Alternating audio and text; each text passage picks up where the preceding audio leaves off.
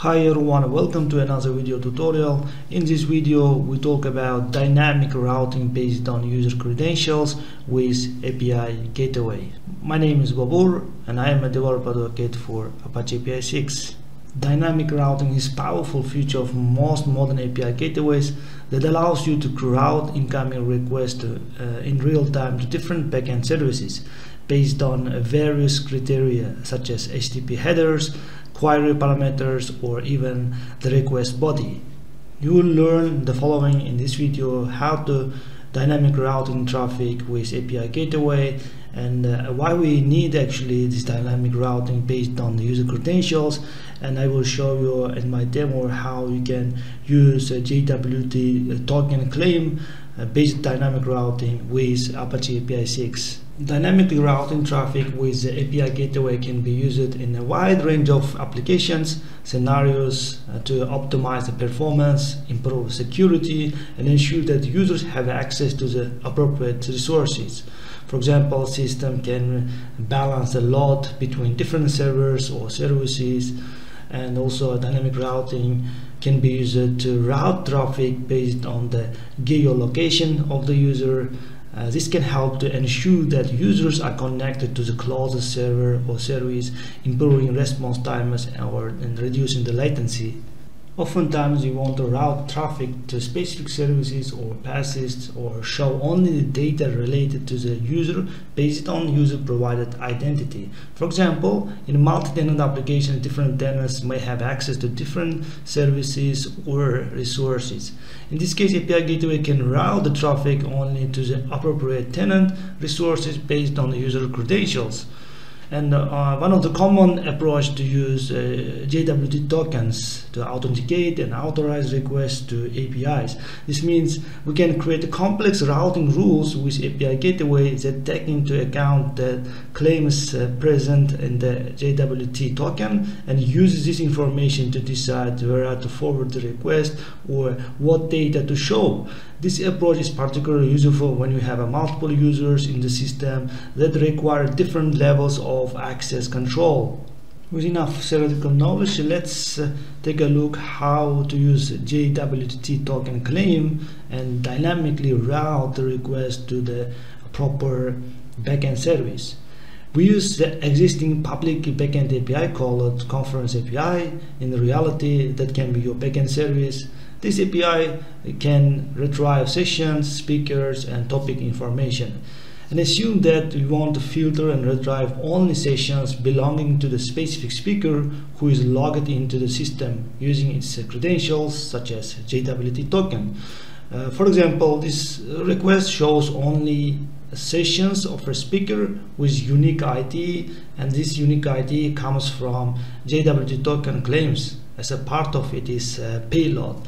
Look at the below decoded token payload structure. There is a speaker ID field also included. In this scenario, we send a request to the same route at API gateway, and it computes a dynamic URI from the authorization header and forwards this request to the URI. See the below diagram to understand the flow. To do so, we are going to implement the dynamic routing at the Apache APISIX API gateway level based on the JWT tokens claims through the use of different plugins. On my public GitHub repository, you can find the step-by-step instruction on how to implement this demo on your own. Just make sure that all the prerequisites is installed. Let's say you have a Docker installed on your machine. We're going to use curl commands for sending the request to APISIX, configuring upstream route and plugin configs. Of course, you can use other tools such as Postman to interact with admin API of APISIX. And make sure that you install APISIX. There are several ways of doing so. One of the easy way to install is just following a quick start guide. And we are going to also use as an identity provider Okta. It means you need to have an Okta account created, or you can use other identity provider. And then make sure that you configure the claims. I'm going to show you soon how to create a custom claim, and you need to request token that contains this custom claim called speaker ID. In this demo we are going to use 3 plugins of APISIX, OpenID Connect plugin that can interact with identity provider, in our case Okta, and also we're going to use serverless pre-function to write our custom Lua function code that can extract the JWT token claim from the header. And then we'll also use a proxy rewrite plugin once we have extracted the claim from the header to determine which URL path needs to be used for retrieving speaker specific information with a, let's say, speaker ID, and forwarding this request to the responded passes. As we are using as identity provider Okta, as you can see, I have my account is created for Okta, and I registered new applications for using the Okta as authorization server.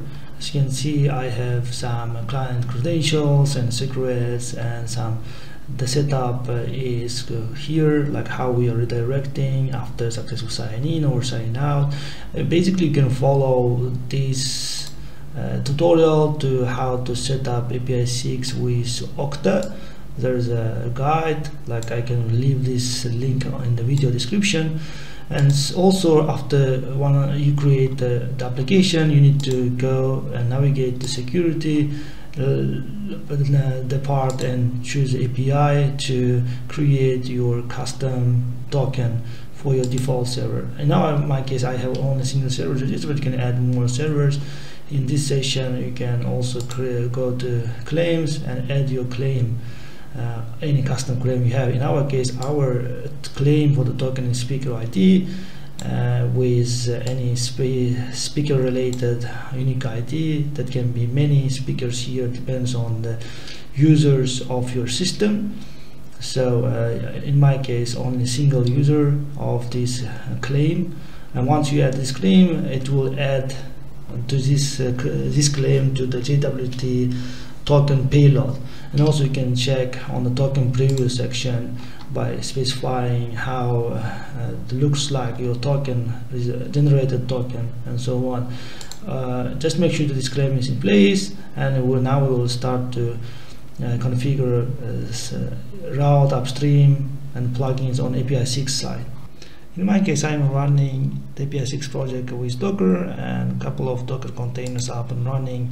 As you can see, I'm using Docker desktop on my Windows machine. These containers up and running. So first thing we need to do, we should configure the backend service for conference API that we want to route request to this backend service. This can be done by adding upstream server in the APISIX through the admin API by sending this curl command. As you can see, we're giving the name for the conference API and specifying the node as a conference API endpoint, and we are using HTTPS as a secure communication purposes. So we just copy this command. This command example you can find also on the GitHub repository. If you put on the terminal and press run, now we created our first upstream.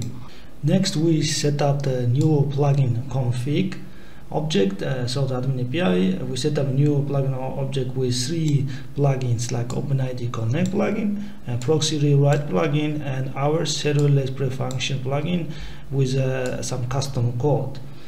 And you need to replace, of course, OpenID Connect attributes like a client ID and secret, and also the introspection endpoint, the discovery endpoint to your own Okta details before you execute these curl commands. And also here that can be some misunderstanding in the above configuration. How we are writing custom code here, we are writing custom code Lua using the Lua programming language. As you can see, inside per serverless pre-function you can write any serverless code. This code can be difficult to understand. Let's break down each step what we are doing in this code. First, we are retrieving the JWT token from authorization header using this code, and also we are removing beer prefix from this token, and we are decoding this token using JWT libraries, and we are retrieving value of speaker ID from the token claim, and then finally we are storing the speaker ID claim to this dedicated speaker header variable. That's how this code works. Of course, we collect this JWT token from OpenID Connect, and this once this speaker ID is set up to as a header and or URI, proxy rewrite will take from the header and put to the URI. So once everything is clear, we can just copy this curl command and put it in the terminal and run. Here we go. Now APISIX says OK. Next step, we configure new route, and this step involves using the plugin config that we set up in the previous steps and the upstream service. But we just specify them by 0id. We give and also our custom URI path sessions, and also for every GET request, this plugin config start work and will forward request to the upstream.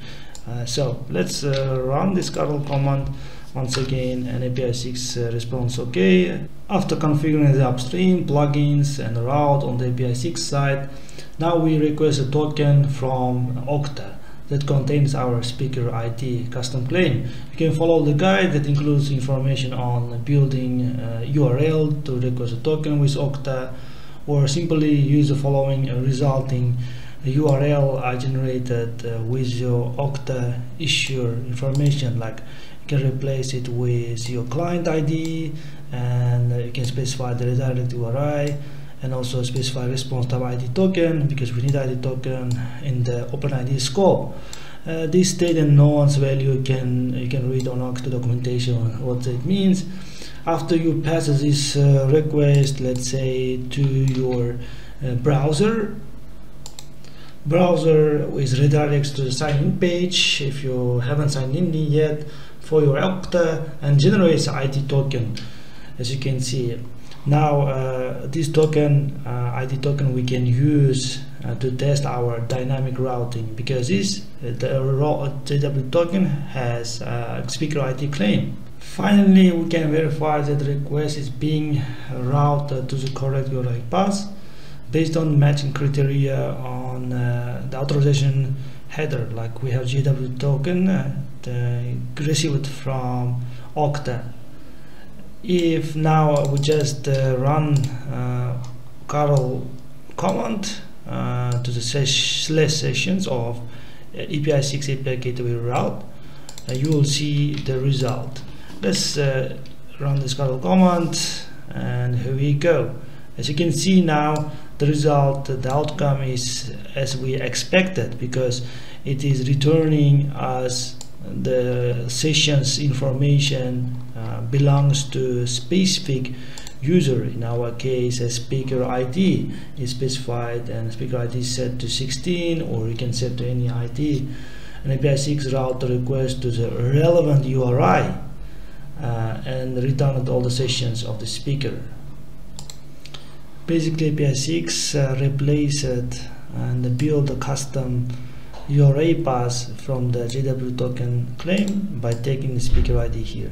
Here is some of the takeaways from this tutorial. With API Gateway, you can route traffic to different backend services, as we've seen so far, based on the various criteria. Also, you can achieve dynamic routing depending on the user attributes specified in the request header, or in the query, or in the request body. And one of the ways to implement this capability or this feature using Apache APISIX or any identity provider. Thank you for watching. If you want to learn more about Apache APISIX, please subscribe to our channel and click on the bell to receive notifications about new videos.